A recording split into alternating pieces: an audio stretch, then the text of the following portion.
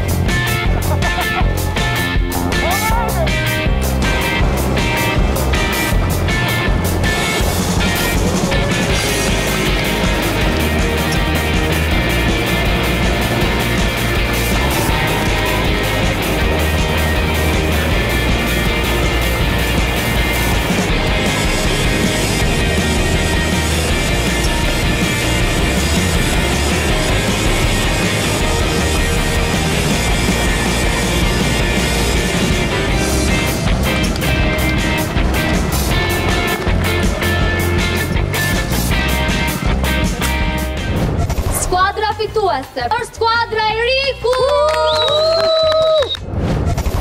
Olti, në sfidën e parë fitoj skuadra Erikut. Mendon që mund të fitosh sfidën e dytë? Po patjetër që si jemi ne, energjik. Erik? Po e zi po pres shkojmë te sfida dytë, se unë se di fare që sfida është vëllai. Ne u kemi kërkuar të ftuarve të përzgjedhin nga një sfidë për njëri tjetrin. Ti, Olti, çfarë ke përzgjedhur për Erikun? Kjo quhet me lek në vije, kemi quhet ne diku në këngë të vegjël, lek në vijë. Atëherë nuk kishte asfalt, por atëherë kishim dhë, vetëm tokë. Tashti unë kam zgjell një nga konkurrentët që do jetë bashkë me mua, që është Atjeta. Atjeta është kapitenja grupit. Kështu i bie të zgjedhë unë. Edhe ti, po do të përzgjedhësh një? Po zgjedh Fredi. Armanda, mund vish? Fillo. Bravo, Eriku. Bravo. Fillon Armanda. Bravo, Armanda. Mirë, edhe Armanda. Olti. O të keqe! Atjeta e para. Le tani jemi gati për raundin e dytë të kësaj sfide. Olti, mund na shpjegosh si funksionon? Po, shumë e vështirë. Po. Tani i mori goca lekt. Po. Do të kalojnë te katrori aty. Në momentin që në katror ka diçka brenda, një nga lek. Bie një lek? Po, një lek. Ose më shumë? Aty vazhdon loja, e vazhdon prap goca lojën. Po. Në momentin që nuk bjen asnjë, e vazhdon gjithmonë konkurrenti i rrallë që ka qenë më afër. Më afër bijës. Bravo. Okej, le të fillojmë. Fillo Armanda.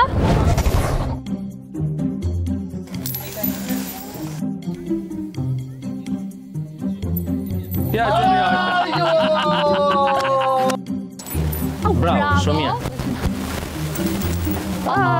Vis. Po do ta kemi atëherë. 2. I mori 2. Dy pika. Brenda, s'ka, nuk na mundin dot. Jo. Pace, Olti. Okej, tani që po, shkoj. No, jashtë.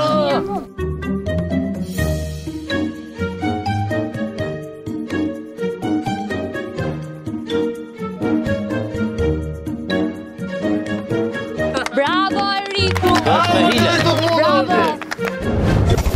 Erik, me çfarë do sfidosh Oltin? Okej, tani ne ndëlozim bowling, Olti.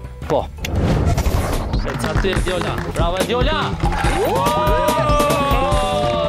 Hajde, kapit pakë. Ishte jashtë. Bravo, të lojë. Fillo Olti. Hajde Eriku, hajde. Preke një,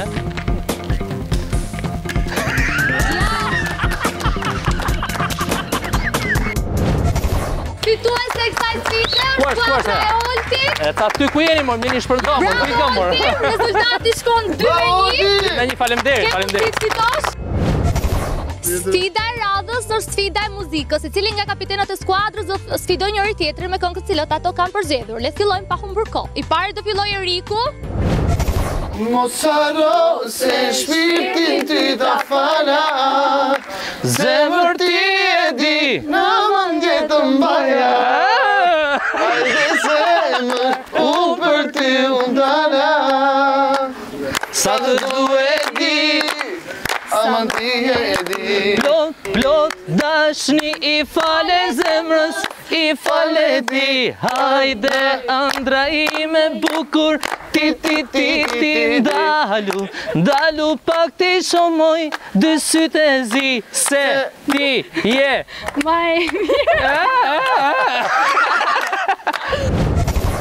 Sfida e muzikës nuk do të ketë fitues, sepse të dy këngëtarët ishin shumë të mirë, një dua trokitje. Bravo Eriku. Bravo Olti. Bravo. Por sfidën e përgjithshme e fiton skuadra Eriku. Erik, këngët e tua janë shumë shpirtërore. Kush të frymëzon ty për këngët që bën? Thjesht domethënë baladat janë pjesë e këngëve të mia, e repertorit tim, që zakonisht më pëlqejnë shumë, por që realisht nuk janë se janë vetëm këngë balada, por janë dhe këngë ritmike, si shihim kohë të fundit. Kanë gjithë këngë ritmike. Është një person i veçantë, po themi? S'ka lidhje me personat veçantë, thjesht jemi artista që mundohemi që të bëjmë më të mirën për publikun, mundohemi që të japim startin më të mirë në një produksion që bëjmë dhe për ta vazhduar dhe për ta mirëpritur publikun aq më mirë se sa japim në startin. Kjo është gjithë ideja e këngëve. Këngët që ti realizon lidhen me jetën tënde personale apo? Nuk lidhen me jetën tjetër personale, por pak të materialet e fundit janë materiale që janë bërë thjesht domethënë thjesht nga tekst shkruesi ose kompozitori kleti pa ide ose edhe nga unë vetë, nuk edhe një ide. Ke pasur koncerte? Përgjithësi shkollët e fundit i kam eliminuar pa koncertet, kam dashur të bëj një periudhë pauze, shumica e këngëtarëve nuk e thon, do bëja që më thon. Po merresh me një projekt muzikor apo? Me projekte muzikore po merrem, se kam 4 projekte muzikore. Okej. Tash më ndalisht dhe besoj akoma nuk e kam vendosur, por nëse do dalë një projekt në verë apo jo. Ndoshta bëj edhe pauzë fare për këtë verë, për startuar shtatore më mbrapa shumë fuqishëm. Ti njesh edhe si këngëtar që bën muzikë live. Në dasma shkon? Ke pasur dasma? Patjetër që po. Sa shuma që merr për një dasëm, po themi? Marrim mjaftueshëm sa për të jetuar një jetë mirë. Asnjë këngëtar nuk është bosa, bosa bësh me gjëra të tjera, jo me muzikë. Sa ke ndryshuar ti Erik pas fejesës? As pa. Po ai Eriku që kam qenë, po ai Eriku që bësh shaka, jam shumë i hapur me shoqërinë, dalë me shoqërinë time, dalë me çuna goca me gjithë. Po me jetën e natës? Po jetë natë dhe kam të njëjtë, siç e kam përshkruar më parë, normalisht me pak ndryshime duke që si kam një status tjetër, nuk mund të merrem me vajza siç janë pas madhe përpara, sepse unë naza ka një përgjegjësi tjetër mbi dhe kjo të e them në çdo vendi dhe kesh respektin ndaj asaj që ke përkrah. Të ngacmojnë gocat tani që je i fejuar apo? Po zakonisht femrat kanë qefër të mollën që është e kafshuar. Është xheloze gocat që ke krah për këto fanse që të ngacmojnë ose gocat që të shkruajnë? Jo, nuk është xheloze fare sepse ka kuptuar jetën time siç ajo e kam unë, ajo është tjetër gjë në jetën që kam unë s'ka lidhje fare. Gocat që ke në krah nuk është shqiptare, me sa di unë. Është origjinë bosnjake, nuk është problemi se nuk është shqiptare. Ajo jeton në Shqipëri, ka lindur në Shqipëri, po është me origjinë nga Bosnia. Erik, çfarë vlerëson më shumë tek një femër ti? Vlerëson më shumë karakterin, sinqeritetin që ka. Erik, çfarë mesazhi ke ti për të rinjtë e sotëm? Ruani vetëm, ruani familjen tuaj. Erik, ne të urojmë shumë fat dhe sukses, shpresojmë me sa më shumë koncerte dhe të jesh sa më mirë në ato çfarë ti bën. Olti, projekti yt i fundit muzikor është Dashni zemre. Na trego pak, pse ky titull? Du të më pyet atë djalin që ka bërë tekst. Më thanë drejtën, Këto tituj dashni janë shtu, janë bërë shumë. Nuk isha edhe krejt 100% dakord me atë pjesën dashni zemre, por pastaj ashtu ngeli, u fiksu dhe ashtu mbeti, ashtu u nis edhe për projekt, kur u finalizu edhe ashtu e lame, nuk e levizme. Olti ti e këngëtar, por edhe biznesmen. Ku e shikon të ardhme, më shumë në fushën e muzikës apo të biznesit?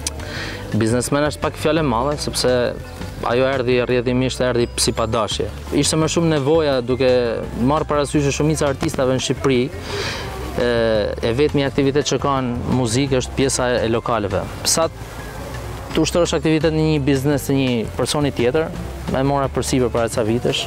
Çfarë tip femrash pëlqen ti, Olti? Je nga ato çuna tradicional që kërkon që femra jote të jetë patjetër e virgjër? Okej, se jetë Hajde, pyetja. S'ma kishte marrë mend që do më pyette në kush në herë kështu. Jo, nuk jam me këtë pjesën fare, nuk më rezulton të tipi jem. Në thuaj pak një histori të çuditshme që ke pasur me ndonjë femër. Zakonisht vetëm mu mnollin shpesh kur bjen shi që i lagu gocat e makinë, po kështu gjana tjera jo. Goca, kujdes kur esni rrugës në këmbë, sepse aty mund të kaloj Olti, cila nga personazhet femra të showbizit shqiptar të pëlqen më shumti. Them drejtën, unë kam shumë mikesha të mira, dhe padyshim që do më pëlqejnë edhe që njoh. Duke marrë parasysh që njoh Elvanën, që është një vajzë shumë e mirë dhe e thjeshtë, do them Elvanën. Olti, ne të urojmë shumë sukses në fushën e biznesit, të muzikës. Të falenderoj shumë që ishe pjesë e kësaj interviste dhe kësaj sfide. Faleminderit edhe ty, suksese.